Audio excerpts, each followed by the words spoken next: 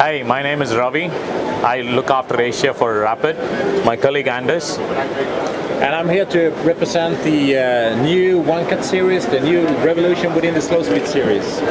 One of those challenges that you see today with the slow speed is that they are really hard to clean. We have solved those in a really good way that we're going to show you now in this video.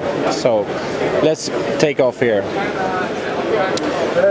First of all, when you're looking on a slow speed, is always this issue with the engaged gearbox. We have found out a way to do it with a quick roller release.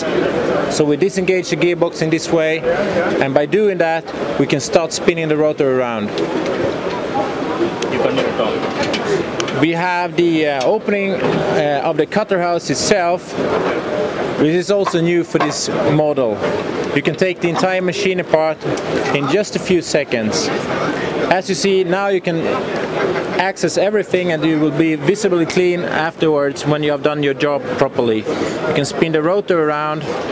It's very, very easy to see and what you're doing and so on. Here you can see inside the chambers that are normally bolted together to the cutter house. We have the availability to open up the machine to the level that you can actually clean this out entirely. Additionally, what we have in this machine is a potentiometer where you can adjust the current drawn, which changes the RPM and the speed of the granulator. So if you do not have enough material to grind and you want a lower throughput, then you're able to slow down the granulator to adjust in line with your throughput. And if you wanted an extra throughput, then you just speed it up with the granulator. Saves you a lot of money and electricity.